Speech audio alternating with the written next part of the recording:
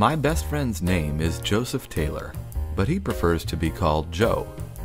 He does a lot of stupid stuff, and it usually gets him in trouble. The other day, while he was trying to impress some girls, he fell off his skateboard and broke his arm. Joe had to get his arm in a cast. He told me it was worth it. He had already gotten 3 phone numbers from the girls he was trying to impress. I always love Joe coming over to my house because it makes my day more exciting. After he showed me his arm, Joe asked me if I wanted to go to the mall. Sure, why not, I said. I asked my mom for permission, and she said yes.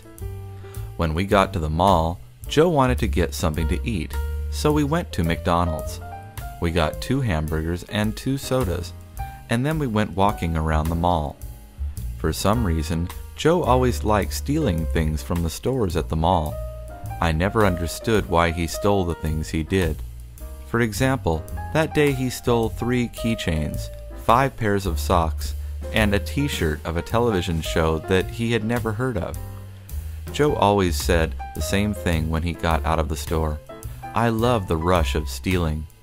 I always looked at him, shook my head, and called him an idiot. The worst was yet to come. When we were leaving the mall to go catch the bus, a security guard grabbed Joe and me by the shoulders and told us we couldn't leave. The security guard took us to his office and called our parents. I was worried because I knew my dad would yell at me. Joe, on the other hand, was laughing and was telling me jokes. When our parents showed up to pick us up, Joe looked at me smiling and said, "See you in a couple of months." I looked at him, shook my head, and called him an idiot.